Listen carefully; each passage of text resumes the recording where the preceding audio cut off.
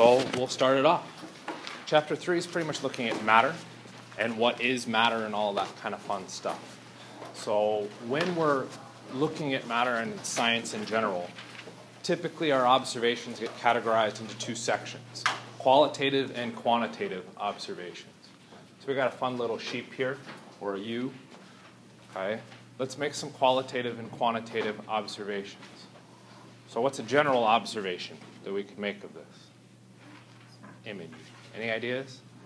Image or we're in class? The image.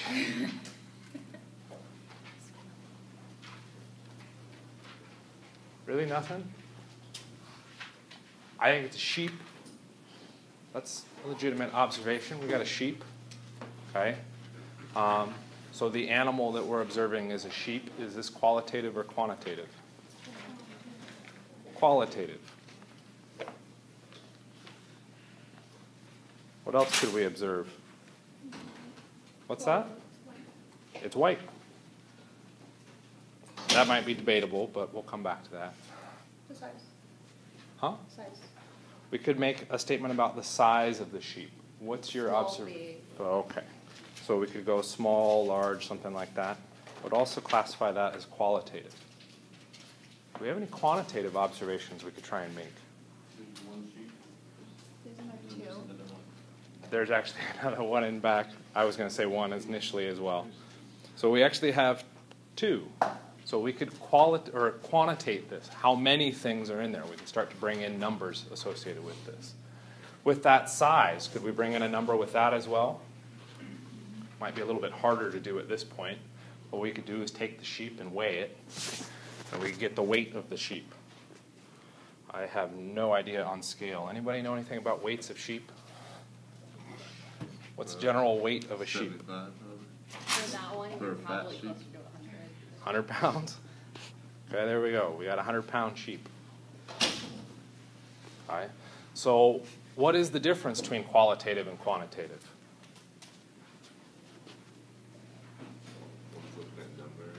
Yeah. Our quantitative is looking at a general number, or not even a general number, a specific number of something. We're trying to quantify it, associate a number with it. Qualitative is kind of this general observation, okay, which could bring us back to some of those arguments. When we look at quantitative, those are pretty steadfast and solid. There are two. Okay? The only argument we could really have on that is, oh, I didn't see the other sheep hiding behind that first one. Okay? There isn't really anything we can disagree with there. When it comes to sheep, qualitative observation, yeah, we'll probably all agree that those are sheep. There isn't a whole lot of variance in that. But as far as the color of the sheep, is that really white? Oh, it's kind of off-white, maybe bone-colored to me. Or maybe that's eggshell. Okay? Our qualitative observations tend to have a little bit of variance within them because they come down to a personal perception of that, where the quantitative tends to be, this instrument says this. Okay, so our instruments, we tend to put a little bit more weight behind and actually specify those numbers. So when we move into lab, almost everybody nails the quantitative observations because the instrument told me that that sheep was 100 pounds. Okay? But the very rare ones that most students tend to miss would be all the qualitative ones. Because in 4 hours from now, you'll probably remember that that was still an off-white sheep. Okay, and you think, well, I'll never forget that. That's not a big deal. I don't need to make that observation. How about 4 years from now? Okay, that's a little bit more questionable. So when we're going through and doing science, we need to make both the qualitative and the quantitative observations because both of those can lead us to correct or wrong answers depending on how we manipulate them or how we forget them. Okay? So let's take a look at some qualitative observations. 70–80% of the composition of life. What is it? What makes up 70–80% of all life as we know it? Water.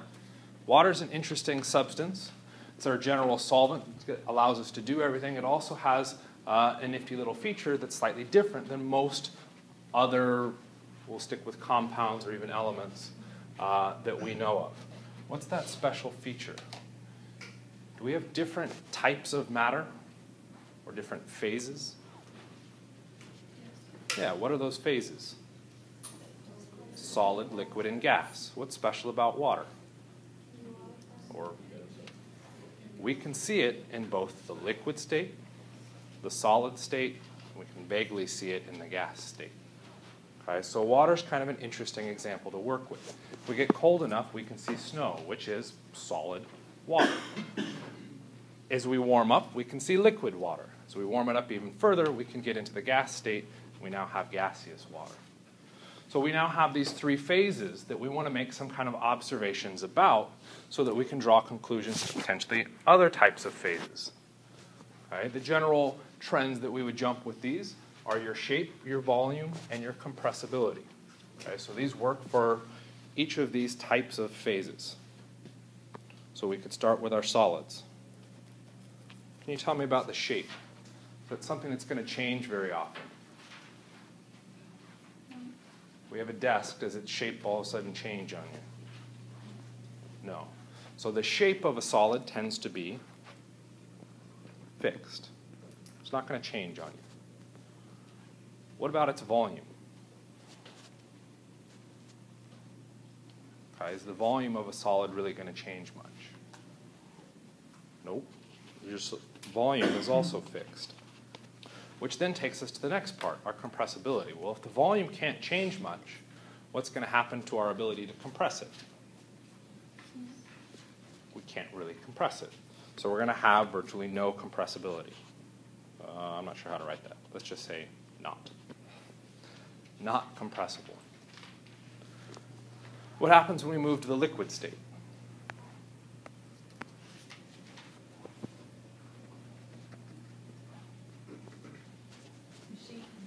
The shape can change. Think about water. You put it into one bottle, or you could pour it out, and it's going to spread over that area.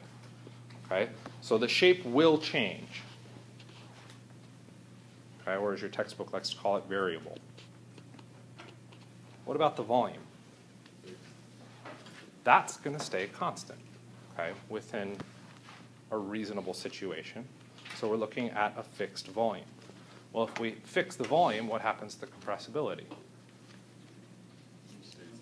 Volume can't change. We can't compress it. Okay? So we're still, for lack of a word, I should stick with the not, right? So not really compressible. What happens when we move to the gas? What happens with our shape? That's going to change. Okay? Depending on what container is holding the gas, we're going to change the shape of the overall thing. So our shape is extremely variable. What about the volume? It's also going to be variable. As I change the shape, I could potentially change the volume. Well, the gas is going to fill that volume. Okay? So that's also variable. Well, if the volume is variable, what does that mean about our compressibility? What was that word? Someone give me a good word to use. Variable? Sure, let's stick with variable. Okay, so our compressibility can also change.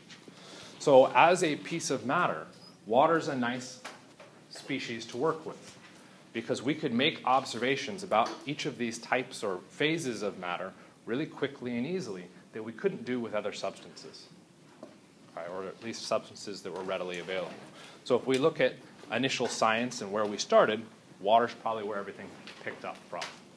Okay, and then we try to see how water could interact with different species. Okay? So matter can be broken down into a couple different systems. Matter is composed of our solids, liquids, and gases. Okay, so I would kind of put that still in the matter box. Solids, our liquids, and our gases. Is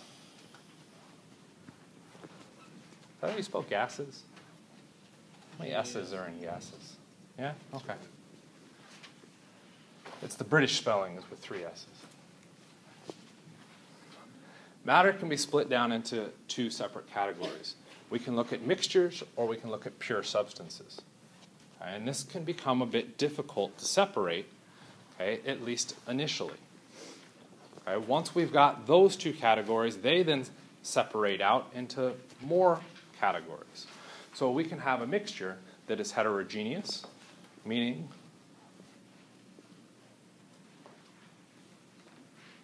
uneven is how I would describe that. Okay? So you're heterogeneous, you've got things kind of inconsistent throughout the sample. Or a homogeneous system, it's consistent. That whole mixture is exactly the same. Okay? If I grab any one section of that, I would expect it to be the exact same as any other. So examples I could come up with that. Let's take water, because water is a nice example to work with, and we'll take a couple beakers.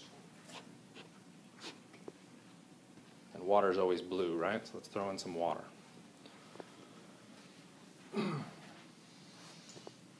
Now what I want to do is add to this. Okay? In one case, in the heterogeneous mixture, I want to make sure that it doesn't mix evenly, that I get some kind of unfair equation within this. Okay? In the homogeneous, I want it to mix completely evenly. So what might I add to either one of those? Okay. Oh, that's an interesting one. I didn't think of that one. We could go through and add oil to which one? We could add it to the heterogeneous, depending on our perspectives of oil. It may change the color. All right. And when we add the oil to it, we try and shake it up, do those two mix? Okay. They might mix a little bit. Look at salad dressing. Okay, but does it ever end up as a homogeneous mixture? Okay, no, because at any point I can reach in and grab just an oil droplet. So even when we get into that salad dressing situation, what we have is an emulsification. We just took the oil layer and the water layer, and I broke them up into smaller pieces and then put those smaller pieces near each other. But those smaller pieces never get down to the molecular level. Okay, we're looking at just smaller groups of those molecules all trying to avoid each other. Okay? So oil could work. The one that I was thinking of was sand. We put sand in there, what happens? Okay, it falls to the bottom. I can shake it up and that sand starts to float around in it, but then eventually what happens? It all settles out. Okay? And if I reach in and grab, I'm going to grab at the bottom pretty much pure sand. And if I grab at the top, I'm grabbing pretty much pure water. So we end up with a heterogeneous mixture. There's a difference in the phases between these. The easiest ones are when we have liquid versus a different phase. So liquid versus solid, liquid versus gas. Okay? Or in the oil example, we had a trickier one because it was liquid versus liquid. Okay? What about the homogeneous example? We could add salt. Let's not stick with formulas yet. So we could add salt into this. But salt's a solid. Why is that a homogeneous mixture? The salt dissolves in the water and evenly disperses throughout it. Okay? So what ends up happening is what we end up with is, we could argue, a new phase in the case of this homogeneous system. Okay? That new phase is now a mixture of a solid and a liquid that have evenly intercalated and dispersed within it. And what we now have is what I would call a solution. Okay, where we now have a mixture of these two things. Okay, how is this different from our pure substance? Okay, well, our pure substance separates down into compounds and elements. Okay, what's an example of a compound in the examples we've been looking at so far? Water is a compound. Still don't want to write out the formula yet. I'm trying to make that a surprise. Thank you for laughing at that. We could take a look at our water as a pure compound. As long as we don't add anything else into it, it's just water. Well, how is that different from our salt solution that was a homogeneous mixture? Because if we look at them, they look exactly the same. Why is the one with just pure water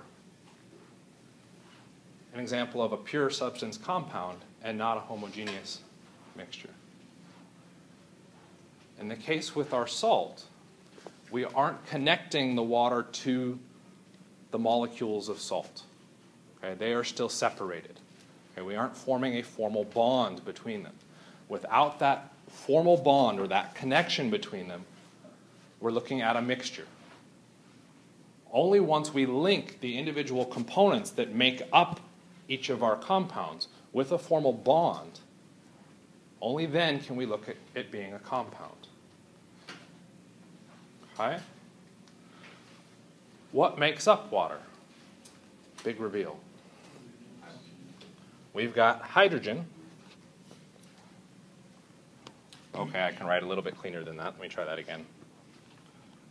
We've got hydrogen, and we have oxygen. Okay, if we were somehow able to disconnect the molecule that made up water and get those to separate out into their individual components, we could end up with a container of hydrogen and a container of oxygen. Once we've now separated those away from each other, we now have pure elements. Okay, well, what is an element?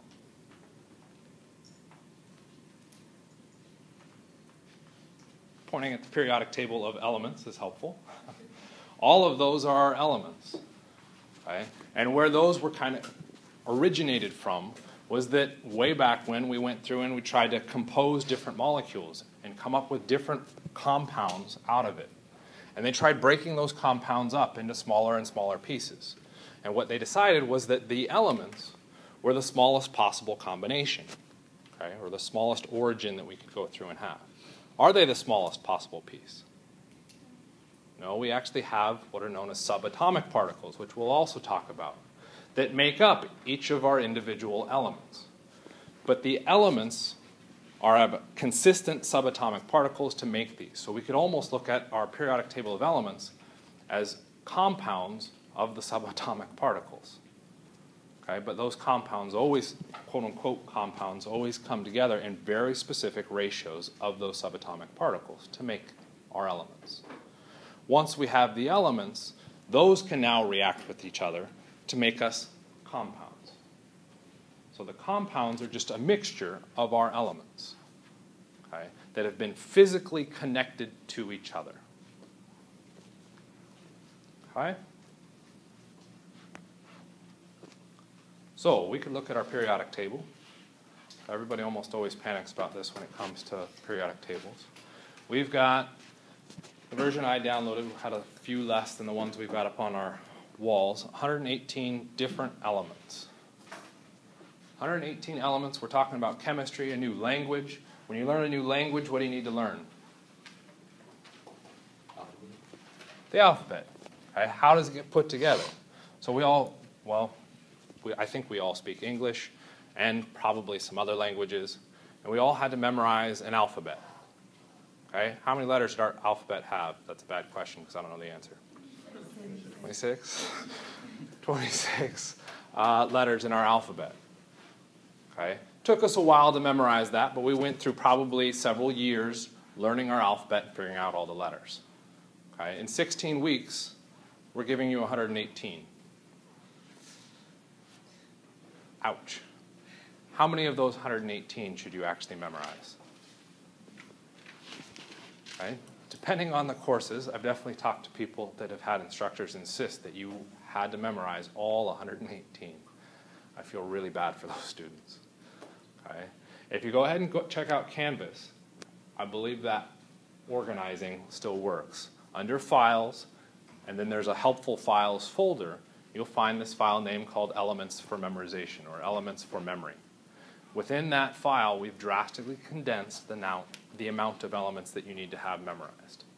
Instead of it being 118, it's 30-ish, I think. Okay? Why would we cut out so many different elements? They're not common. We could make an argument for common versus not common. What's your definition of common, though? I mean, like found easily, like. So I would argue it's not going to be found easily, but that's not a bad idea. We're not going to use them. Okay? So the other 118 minus 30, okay, we just don't typically see in the lab. We won't talk about them in the lecture, so we really don't want to force you to go through and memorize them. Okay? As you work through more and more advanced chemistries, you end up seeing more and more of those elements and trying to use them. Okay? And if you're going to have to work with them, what do you need to do? Memorize the name and symbol so you can accurately talk about that with your cohort of people. Okay? So when you go through and look at the periodic table, try to not panic too much, but start working on that memorization process. Okay? Nailing down the element name and the element symbol. Okay? There's a lot of other information on the periodic table, a lot of different numbers. Do we expect you to ever memorize those? Some yeses, some nos, some, oh God, I hope no. Okay. For the most part, no, we don't expect you to memorize those. Okay. You will probably, through your coursework, end up memorizing some of them. Why? Because you use it again and again and again. So my favorite subject, and this is one of the reasons why it's my favorite subject, is organic chemistry. Periodic table started at 118. General chemistry, we make you memorize 30. How many do we need in organic? 118? It's about 10. Never mind. We narrow it down a lot, mainly because organic chemists are kind of messed up in the head, okay, potentially because of all the drugs they've been making. And beyond that, can't really deal with numbers all that well. And we have roughly 10 fingers, most of them at least. Okay? That's about as high as we can count. So when we deal with organic chemistry, we drastically simplify the periodic table even further. We do expect a little bit more information in return for that loss of elements, but for the most part, we stick at 10. Okay? So that's my pitch for organic chemistry. It's easier in Gen Chem because it's only 10 elements. So, dealing with the periodic table, any of these that you think would be more likely to have memorized? Probably the first 20 to 30 are going to be really high on that list of memorization. Okay? Organic chemistry really focuses, because I've got those actually memorized. We got hydrogen, go figure carbon, nitrogen, oxygen, your halogens, and then occasionally boron and aluminum. Did I count right? 1, 2, 3, 4, 5, 6, 7, 8, 9, 10. Look at that. Okay. Do other elements show up? Yeah, of course. Sulfur pops up in every so often. So does phosphorus. Okay. That's pretty much it as far as organic chemistry. Because I'm an organic chemist, which of these elements on this 118 do you think I'm really going to expect you to know? Those 10, okay, or 12. Okay? So those should absolutely be committed to memory. The other ones that I will try and make you memorize happen to be ones that students commonly miss. Okay? And that's because when we look at the periodic table and we come up with the names, sometimes the names correlate with the symbol and sometimes not. So for instance, that very first element, H, is hydrogen. Well, where'd the H symbol come from? Hydrogen starts with H. Okay, so that makes sense. How about the next symbol?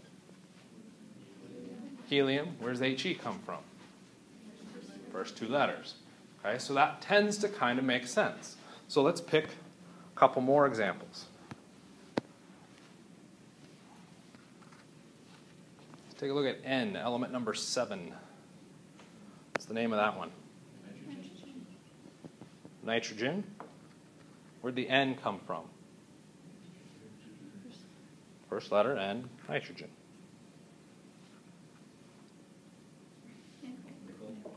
Interesting. How do you spell nickel? Ooh, crap.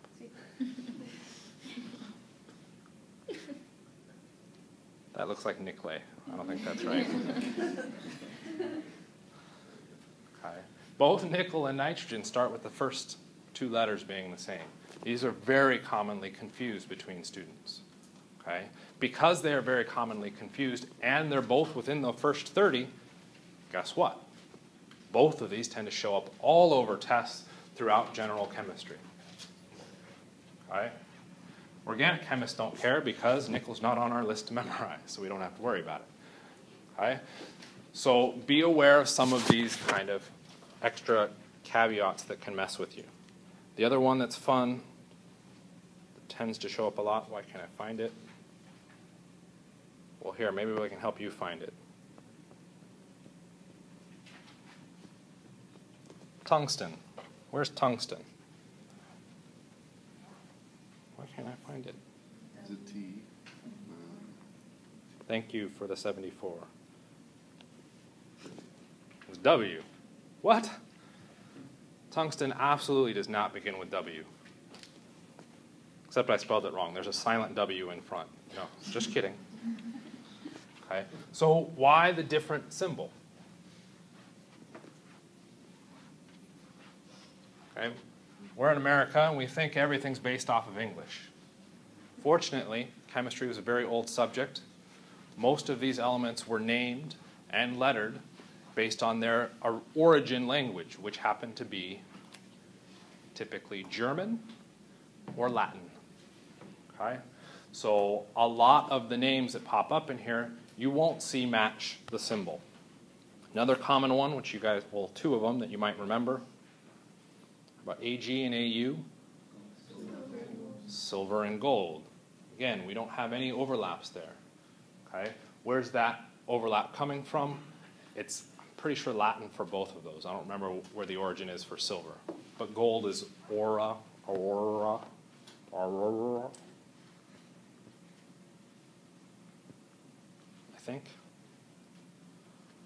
Okay? So it's coming back from those Latin roots. So if anybody studied Latin, oh, bummer. Okay? German? No Germans either. Okay. So that's now an entirely new language for all 30 of those elements. Okay? How are you going to learn that language? Practice. Okay? The elements for memory, file, you'll notice some of those elements are bolded. Those bolded elements are the ones that I look at and say, I've seen that show up on a test before. Or that element is really important, you need to know what that one is. So the bolded ones are kind of bare minimum, nail the bolded ones down. Everything else, okay, you should still have memorized. It will show up some point at some time, but with a much lower probability. Okay? Questions? You want to worry about the numbers yet?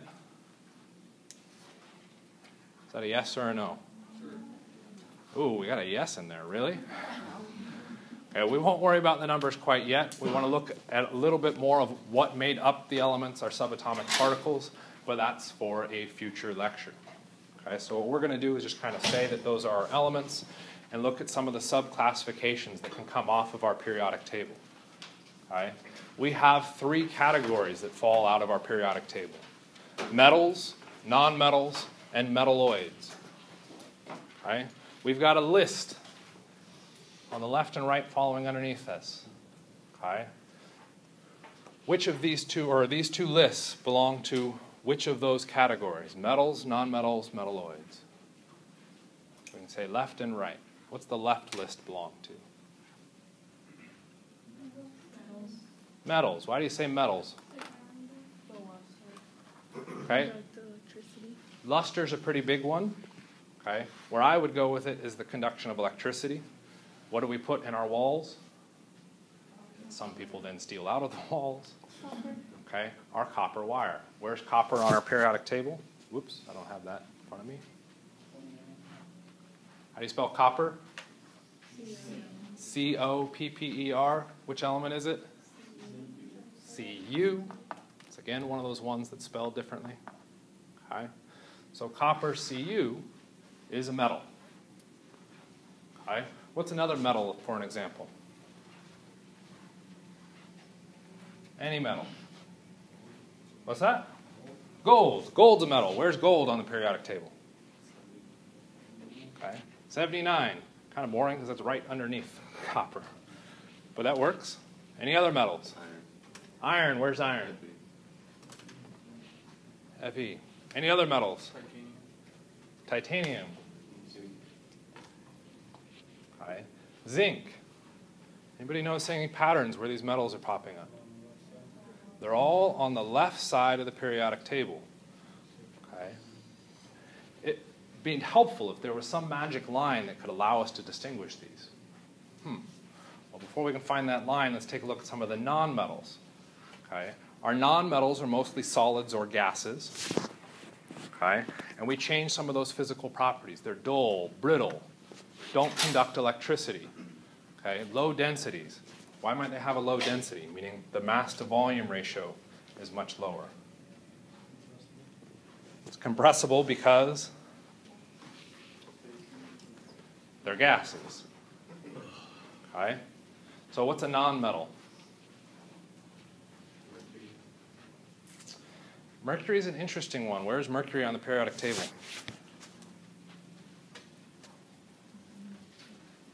Good spelling. Hg, there's a silent Hg in front of the M in Mercury. Okay. Metal or nonmetal? It's actually a metal.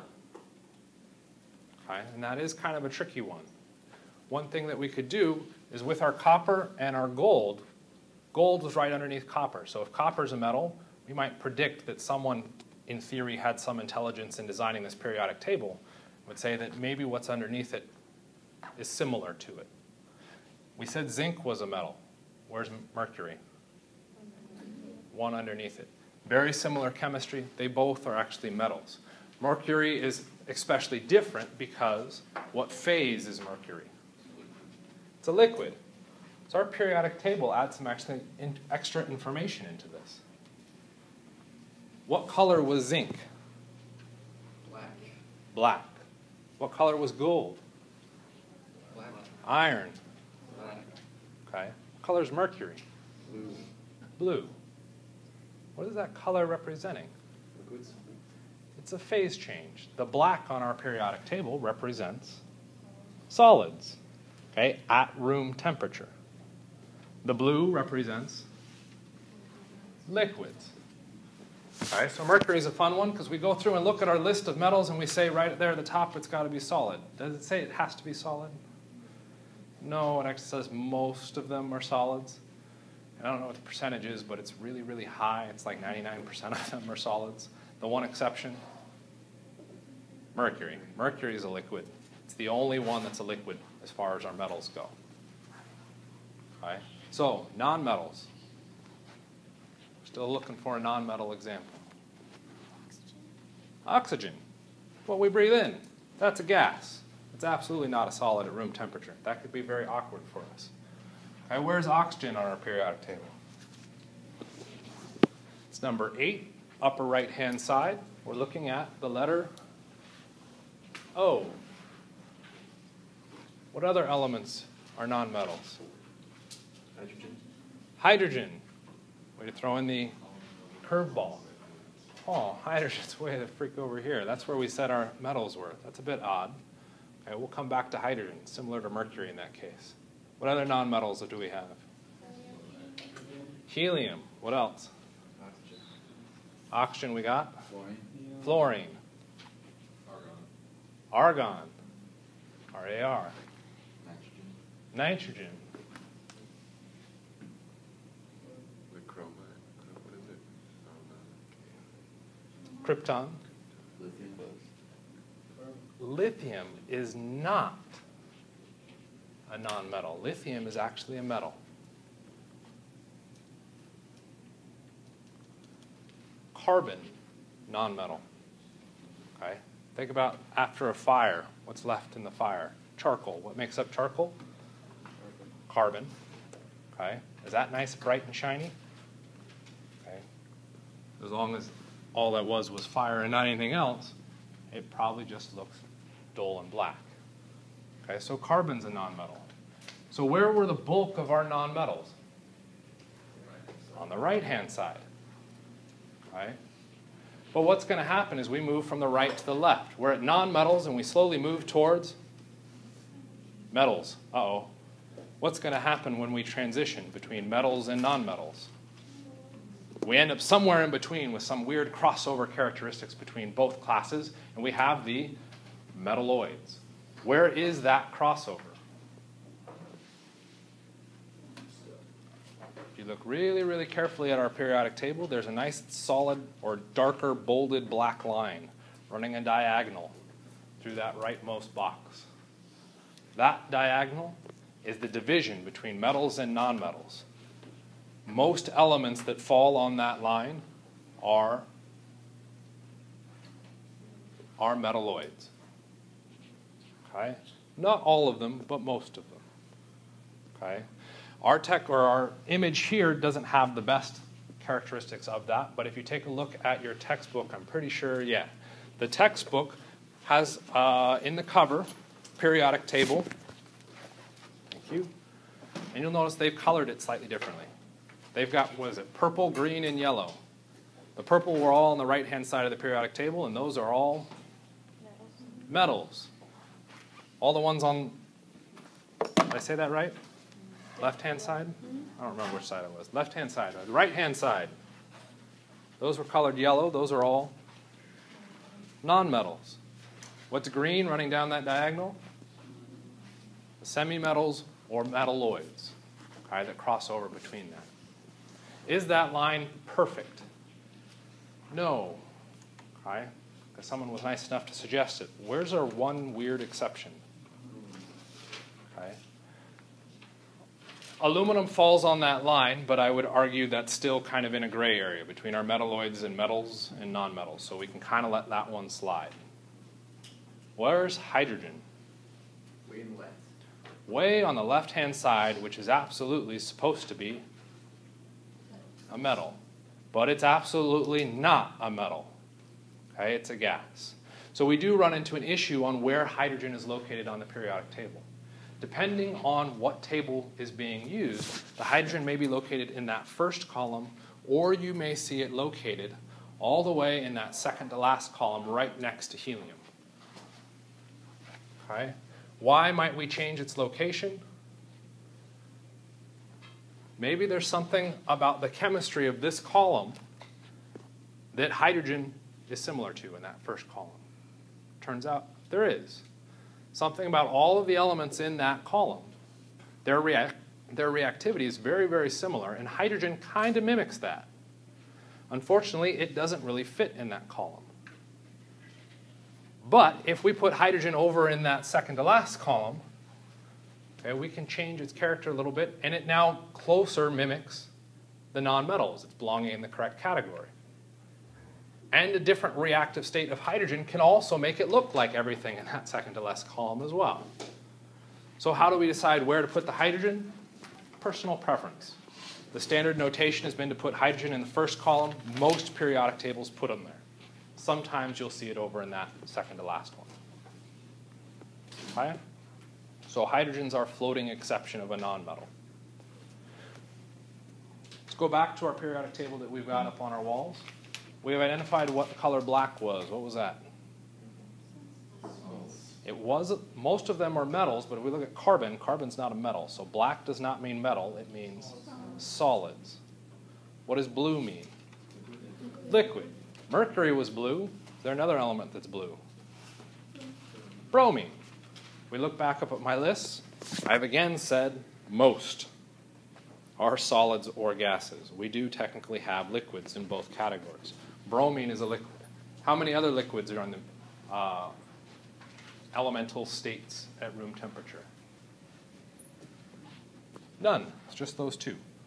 Okay. Again, another popular question to ask. Which of the following are liquids at room temperature? Okay. We've come up with a list. Bromine and mercury are the only ones that are liquids at room temperature. What's the last color mean? Our red color? Gases. That could be a lot of work to go through and memorize. That's the bottom. Little key that tells you what each of those colors mean. That's kind of nice. Okay. Is there yet another color, actually, or lack of color? You could look at the clear or white or just outlined symbol. Okay. You'll notice all of those show up at the very bottom of our periodic table. Okay, very, very high numbers. What does that clear or white color represent? So if those of you really close to the periodic table can actually read it off. They're synthetically prepared. Okay, meaning they are so large, so massive, that that element actually falls apart on its own. So the only way that we can actually find that element is if we as humans make it. Okay? So we go into the lab and we smash atoms together and we hope that we can make one of those elements. Okay? For them to actually make it to the periodic table, they have to exist for a certain amount of time. Anybody know what that time is? Let's just randomly call it 5 seconds. I actually don't know either. Okay? So they have to exist for a certain amount of time to actually be classified as a legitimate element on our periodic table. Why do we not have more elements on this?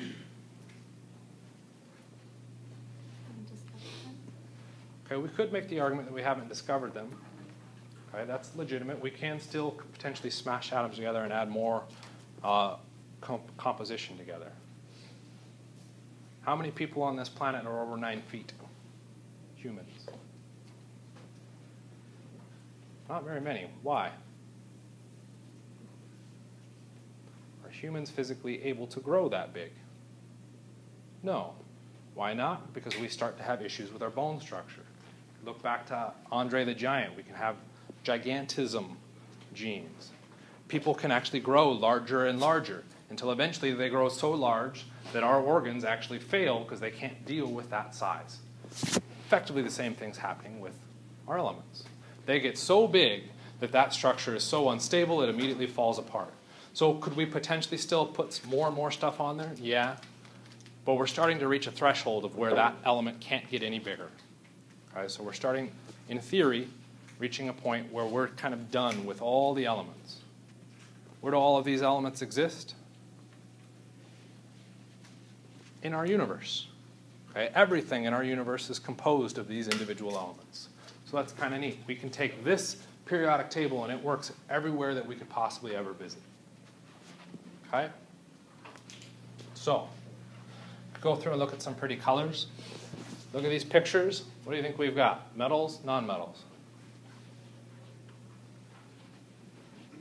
What do you think those are images of? A metal or a non-metal? Anybody recognize any of them? Glow stick. We got the glow stick in the middle. It's not quite a glow stick, but it's pretty close. Okay. What we've got there is, I actually forgot when I put the image together, one of the noble gases might be krypton. Okay. Anybody recognize anything else? No one recognizes that last one at all? Carbon fiber. It's carbon fiber. What we're looking at is a carbon structure. Middle one here, what phase does that look like? A liquid. What color was mercury? Silver. If this is not silver, bromine. There we go. Also a non-metal. But we've got a list up here as non-metals. I would do that first one, except I don't remember which non-metal that was. Okay. How about these? Metals and non-metals? I'm being a tricky jerk. All of those are semi-metals. Okay, or are metalloids. Okay. How would you know by looking at them? You probably wouldn't, which is why I also don't know what the elements are. Okay. What we're looking at within these, or to decide our metalloids, whether they were metals or non-metals, is we're pretty much going to have to go through and test each of these categories. Okay? Yes, they're both solids, but we get that in both metals and non-metals. Okay? Luster. Okay? Our metals are kind of shiny, our non-metals are dull. Those look kind of shiny.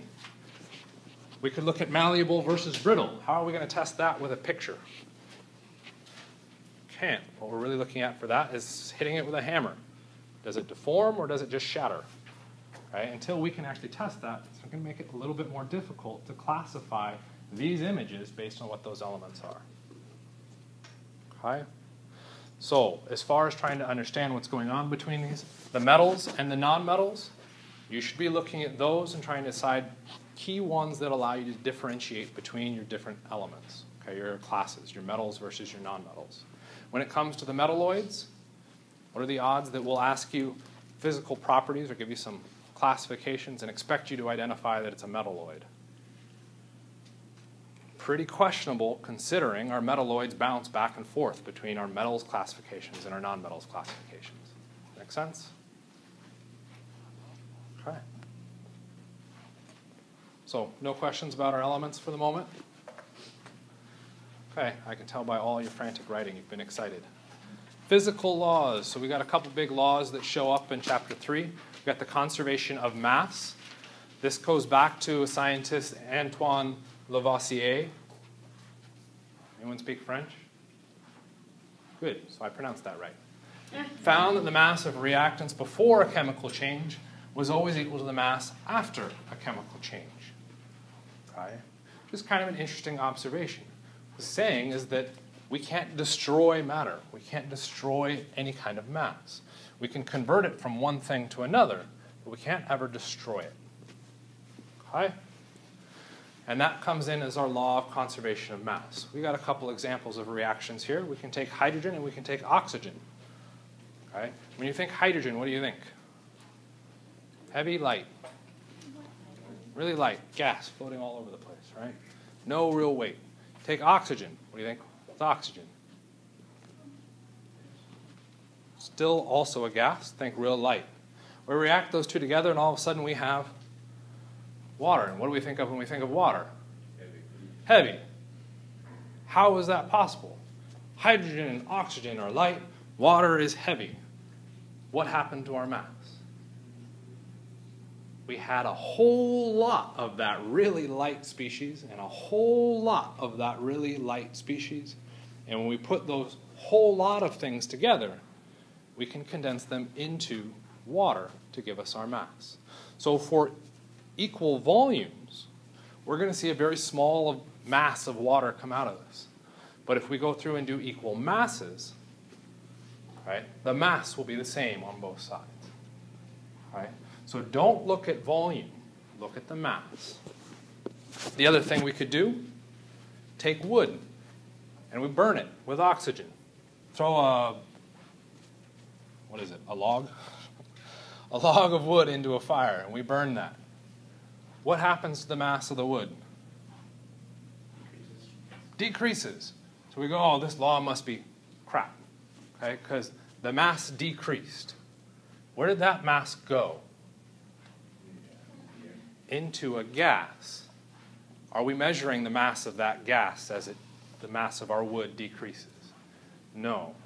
This is where gases become tricky. They disappear, and we tend to ignore that weight because they tend to have a very small weight within a given volume. Ignore the volume, focus on the mass. If we could trap all of that gas, the weight does become equal. Another random thought, in that combustion we generate water. What happens when you throw water on a fire? Puts out the fire. So how can we possibly run a combustion reaction where we generate water? Wouldn't that put out the fire? There's enough heat released in this reaction, really, when you burn something, it gets really, really hot, that what happens to the water? It evaporates. In the gas state, it's not putting out the fire anymore. Okay? That's then disappearing effectively from our reaction. Next part of this was going through and taking at what happens when we put individual elements together. Okay? So in our previous slide, we were just looking at conservation of mass. Our reaction has to be equal mass on both sides. But it didn't say anything that makes each of those things up. What we decided with our elements is that our elements make up all of our compounds. Okay? So when we go through and combine different elements to make our compounds, one of the first observations was made by Proust, and what he noticed was this law of definite composition. Right? Meaning he could go through and say to make water, every single time it required 2 mass equivalents of hydrogen with 1 mass equivalent of oxygen. Okay? Or sorry, not mass equivalents. That there were certain percentages that came out of that, and he measured that by mass. Why would he measure it by mass? How small is an element? ridiculously tiny, so we can't count those. But if we get enough elements together, what happens? You get a weight. We can get a sizable weight. So what he was able to observe is some mass ratios that came out to combine to form compounds. And he knows for a particular compound, that mass ratio was always the same. Regardless of where that compound came from or who made it, the mass ratio was the same. Okay? So that's kind of a neat observation. Okay? Dalton came along and pushed this a little bit further and gave us our atomic theory. Okay? The example I like to use for the atomic theory is we can go through and take this marker and we can run a reaction of a cap and the marker. Okay? When we run that reaction, okay, we just put the cap on. Eventually I can do it. Put the cap on the marker, right? Nice and simple. If we look at the mass ratio, there's a lot more mass in the pen than there is in the cap. Okay, so if we tried to come up with some way to describe that, we looked at our mass, we're going to have a really big number on this and a really small number on this. Is there another way that we could make that observation for the reaction? How many pens to how many caps?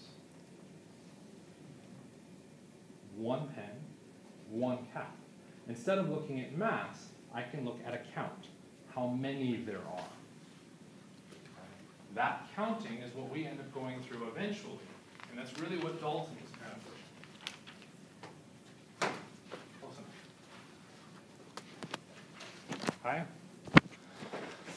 Before we step into this, how can these mass amounts even be measured? Okay, there's a couple different techniques. We can look at heat. Some compounds, when you heat them up, will decompose.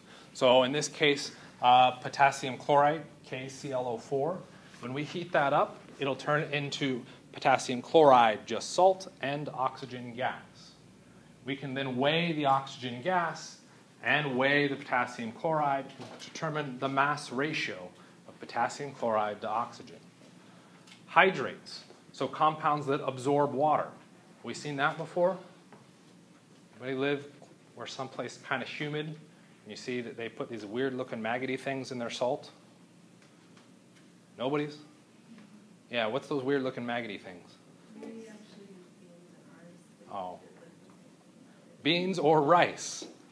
I always panicked because I thought they were maggots, but it's just rice solids in it. Why would you put rice into your salt? It absorbs the water instead of the salt. If the salt absorbs the water, what happens to that nice, fine, powdery salt? Clumps together. Okay? What if I wanted to remove that water? How could I do that? I can heat it up. So certain compounds will absorb water in particular amounts. I can measure the amount of water in an individual salt by just heating it up and looking at the mass change. Okay? Other options, we can do electrolysis, which I'm working on doing that experiment for you guys in class next week. We can force electric energy into a molecule and cause it to break up into its component elements. Okay? Kind of a cool process. Combustion, we can go through, this is typically used for organic chemistry. We can take an individual compound and we can burn it. Okay, we just react it with tons of oxygen. If we know how much oxygen we put in, we can then go through different traps to isolate the results of that combustion reaction and determine what made up the initial compound or the starting compound. Does it involve a lot of math? Yeah. Will you have to do it? Probably. Okay. So we've got these mass ratios, but again, that could be a bit tedious to go ahead and put together because we don't have nice round numbers. So this is where Dalton came in. We'll talk about Dalton later in the semester as well. And he came up and said that each of our compounds are made up of individual elements. Our pen was not made up of two different masses. It was made up of two different particles, the cap and the pen. Okay? He did the same thing with all molecules. Water is not made up of two different masses of hydrogen and oxygen. It's made up of two hydrogen atoms and one oxygen atom. So what he came through and said is that we've got these small indivisible pieces. Indivisible turned out to be wrong, but he had these indivisible pieces that could then be used to combine and make compounds. So it was kind of a neat theory. Okay? Like I said, we will go through and look at these steps within his theory later in the semester, so I don't want you to stress too much on it. Okay, so we will see this exact image again. So let's take a look at some compounds and chemical formulas. Where did I put that pen? What do these... So first off, when we look at these, almost all of them are compounds. Okay, how would we know they're compounds? More than one type of element. Okay? We have to be careful with that statement, because I like more than one, but it also has to be more than one type of element. Because if I go through and take a look at our hydrogen and oxygen down here, okay, that's the same element, but more than one. So our hydrogen and oxygen in this bottom case, elements or compounds? They're elements. Okay, so our big difference between an element and a compound is that an element, okay, in most cases is just one symbol, okay, just the symbol on its own. Some cases they're diatomic, meaning we have to have two atoms to make that element. Hydrogen and oxygen are examples of that. Every other formula listed up here is a compound. Okay? And it's different from everything else because what we're going through and doing is saying that those atoms are connected to each other. How do we know they're connected to each other?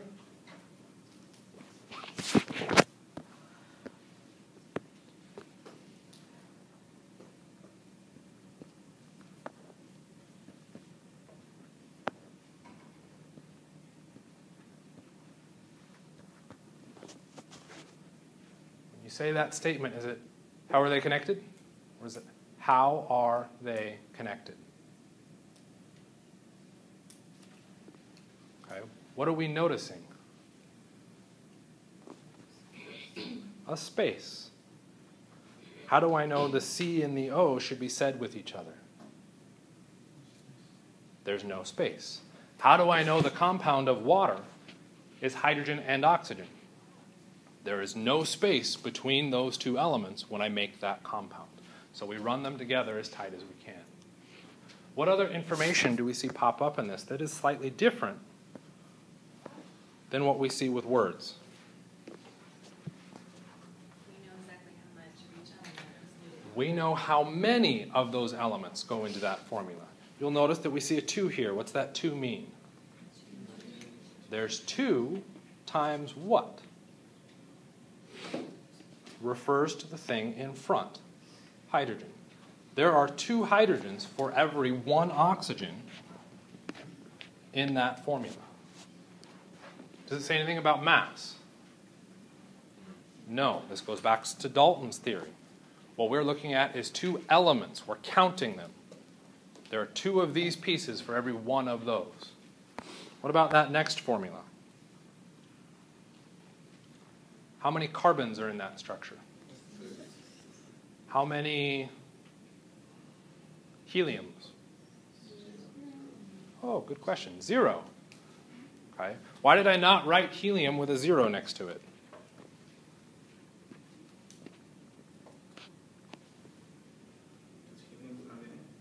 Helium's not there. That 0 would, while that's accurate, there are no heliums in it. I don't want to have to go through for every single compound and list 118 elements with zeros next to them. Okay? So anything that's not in our compound, we just ignore. Okay? How many oxygens? If I give you 2 of these molecules, how many oxygens are there? 12. Where would that 2 go in this situation? I'd put it in front. That 2 is now going to apply to everything that follows it. Okay? So we've got 2 versions of formulas now shown. What about this guy? How many hydrogens are in that one? I'll get you in a second. Why 4? I see hydrogen that says 3. There's another hydrogen written over there. Why on earth would we shuffle the hydrogens around like that? We're trying to show some characteristics of that molecule's reactivity. And what we'll learn when we talk about more complex compounds is that when you see a hydrogen in front, as far as Gen Chem is concerned, that compound is now reacted as an acid. Okay? How would you know that if we just written out the formula? You wouldn't. Okay? So we're trying to give you some characteristic information about the molecule as well. Okay? You'll notice the order also shuffles around. Take a look at this last compound, or second to last compound, I guess. You'll notice we've got two hydrogens again, but I didn't put the hydrogen at the front. Why not this time? Because this compound is not an acid. But why did I not just include the hydrogen with the other 5?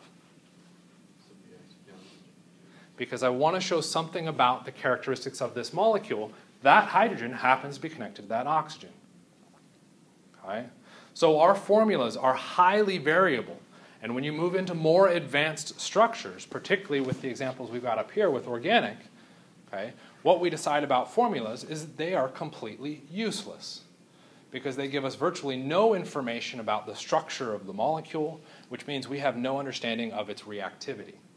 So realize, when you go through and look at individual compounds, sometimes the formula is helpful, sometimes it's not. Okay?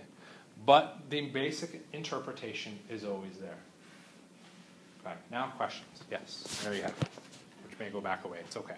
On the second one we talked about, why not just put like 1 instead of 6 since they're all the same number? Interesting question. Why not put a 1? So what you're asking is, why is this not C1, H1, O1? Or like, yeah, pretty much. Or we wouldn't even need the 1, right? Okay, So, I agree with that too. We don't even need the 1. Why not just write CHO? That's an interesting question. What you've just discovered here is what's known as an empirical formula versus the molecular formula.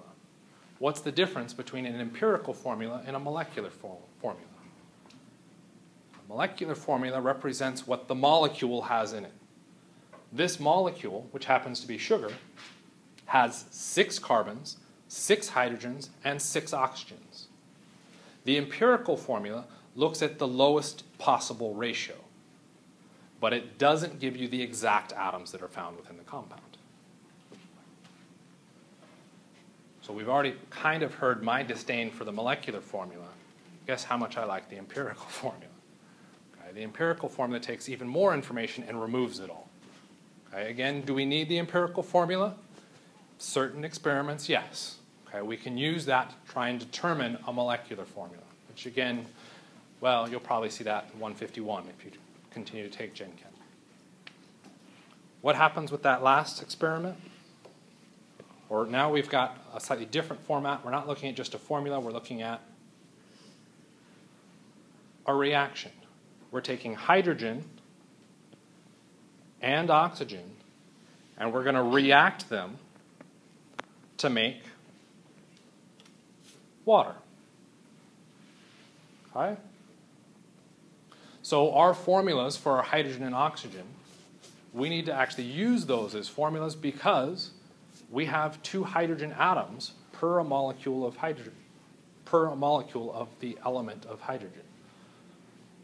Okay? So we need to bring those 2's in. When we move over to the formula for water, you'll notice the 2 is also there. Why is the 2 present for water but not present for oxygen?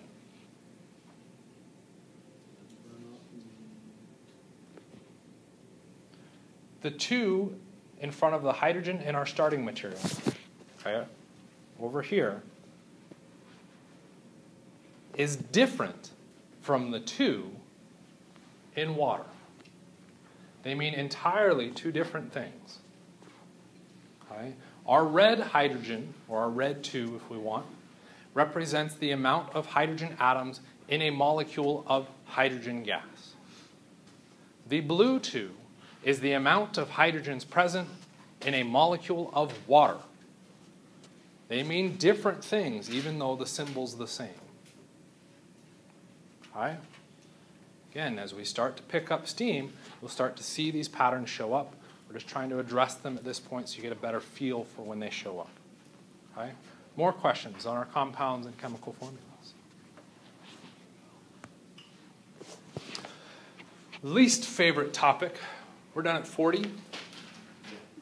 Least favorite topic, in my opinion, particularly to address now. We've had officially 1 day, well, not even really 1 day of chemistry. Okay? And we're now going to get into this concept of physical and chemical properties, okay? Or physical and chemical changes in a second. These are very difficult to nail down because depending on what you actually understand of the chemical process, which is looking at how the atoms change their locations and they change their bonds, can we decide if it's a physical or chemical property? Right? Which makes this interesting. Have we talked about bonds yet? How many of you know what a bond is? Okay, maybe half the class. It's a bit sketchy to start talking about these physical versus chemical properties when we can't even wrap our heads around what makes each of these. Okay? Our physical properties are observable characteristics that do not alter the elemental composition. Okay? For instance, if I take ice and I heat it up, what happens? It melts and it turns into water. What's the formula for ice? H2O. What's the formula for water? H2O. All I've done is given an individual water molecule more energy to move. Okay? I haven't changed the chemical composition. Okay? So as long as the chemical composition doesn't change, we're looking at a physical change or a physical property. The big classic one that shows up are your phase transitions. Okay? Physical observations, color, okay? Density, solubility, conductivity. Pretty much every single one of those can change with temperature. Okay? Those changes are physical changes. Okay? As long as we don't change the composition of the compound, we're in a physical property. Okay? Chemical property, well, chemical property, we're going to change the composition. Okay? So for instance, I could take water, and instead of looking at H2O, I now turn it into H and OH, okay, with a space between them. Isn't that a song, Space Between Them? No. Okay. I have now done a chemical change.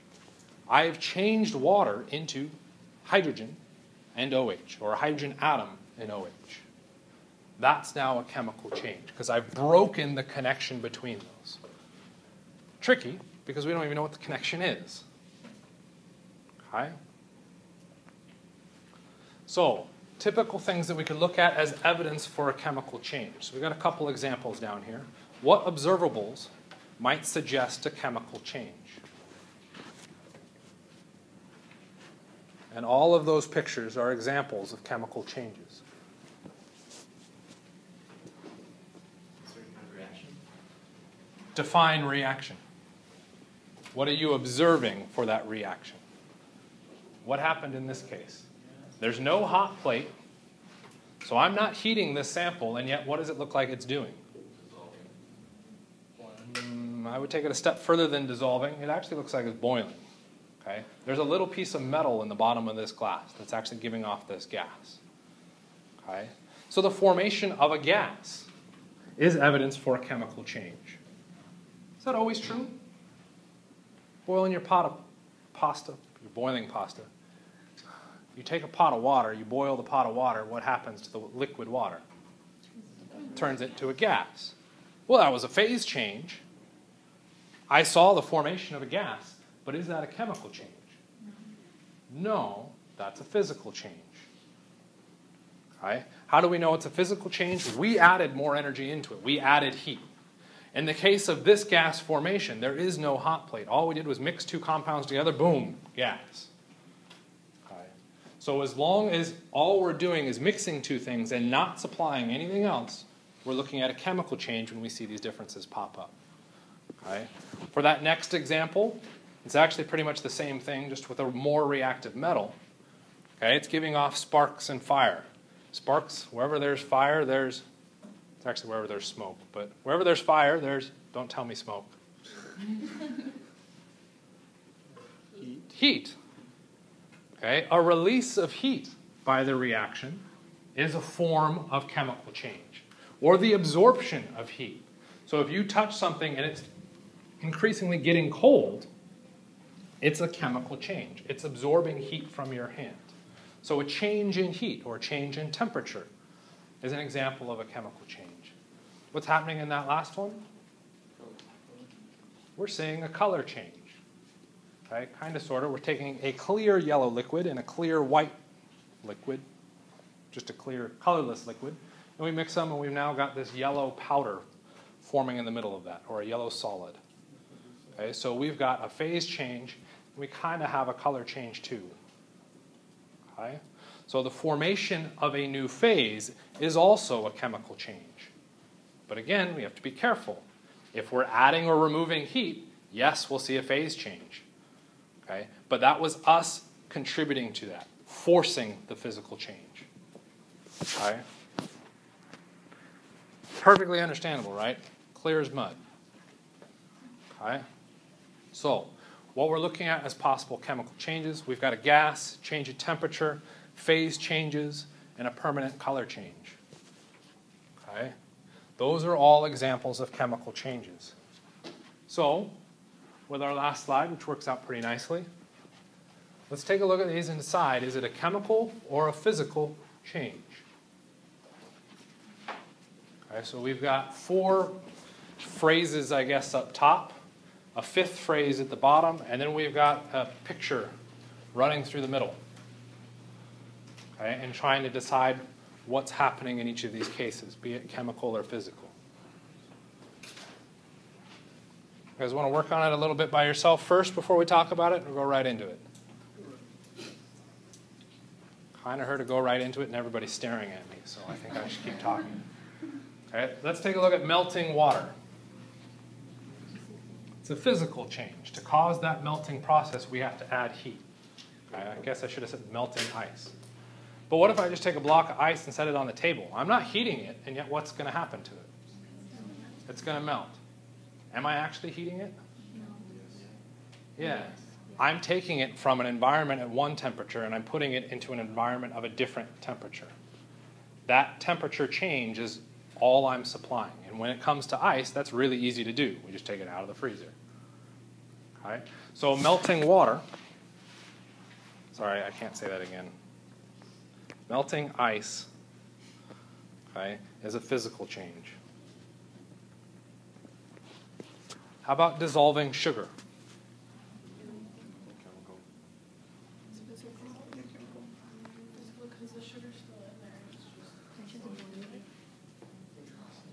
All right, let's make it even more tricky. Dissolving sugar, now let's add in the next one. Dissolving salt. That's chemical. Sodium with water. Both cases, you're effectively taking a white solid, you put it into the liquid, still in there. Okay. Homogeneous or heterogeneous mixtures? Homogeneous, because they're evenly going to dissolve between it. Dissolving sugar is an example of physical. Okay, well, if we dissolve one white solid, dissolving salt is chemical. What? Why? Because you are making a homogeneous.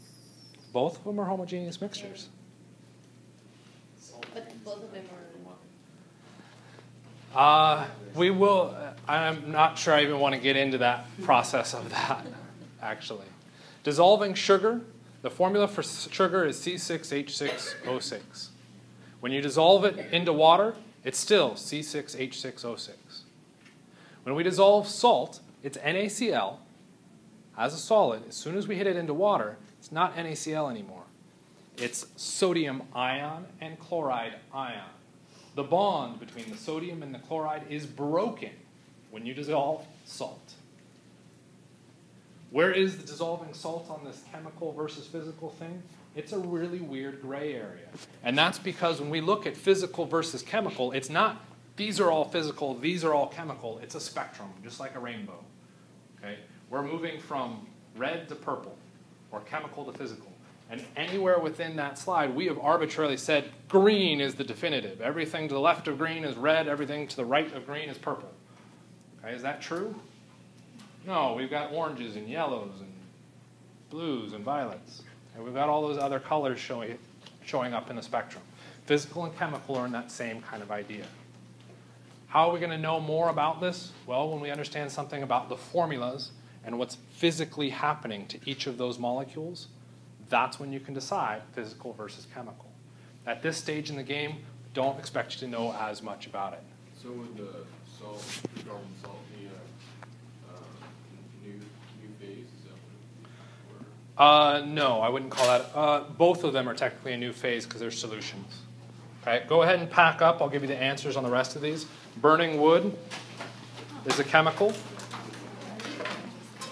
If we take a look at the pictures, we're looking at a color change, going from yellow to purple. Very interesting molecule. The molecule absorbs light, changes its structure, which then changes how it interacts with light. We see a color change. That is actually a chemical change. However, adding red food dye into white cake frosting, chemical or physical? That's physical. I'm not changing the chemical compositions. All I am doing is mixing those two species. Okay? You're good to go. Absolutely.